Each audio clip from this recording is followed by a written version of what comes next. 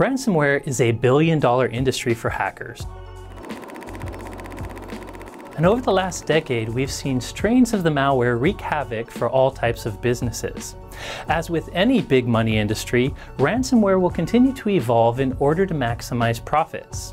In 2020, we believe ransomware will focus on the cloud. In the last 2 years, shotgun blast ransomware has plateaued, with attackers showing preference for targeted attacks against industries that cannot afford any downtime.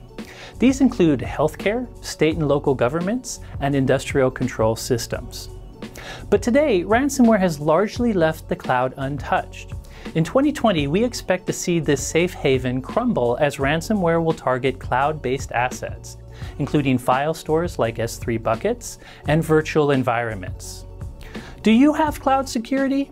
Virtual or cloud UTMs? Asking these questions is where to start.